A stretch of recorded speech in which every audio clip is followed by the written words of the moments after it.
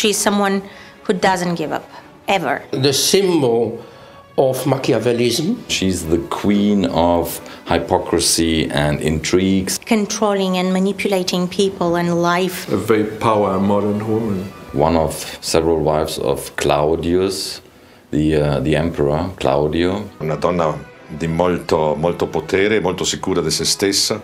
Very powerful, very seductive also. Agrippina is the mother of the emperor-to-be, Nero. What is beautiful about her that the figure of the mother goes so far away that she's gonna have to do some extreme things to achieve what she likes.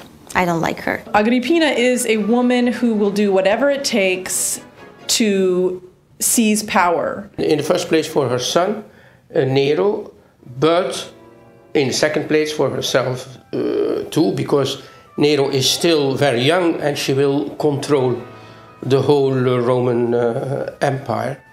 Everyone wants to be the emperor. It's an incredibly relevant story, I think. She ultimately, through masterful manipulation of other manipulators, manages to figure out how to get her son on the throne.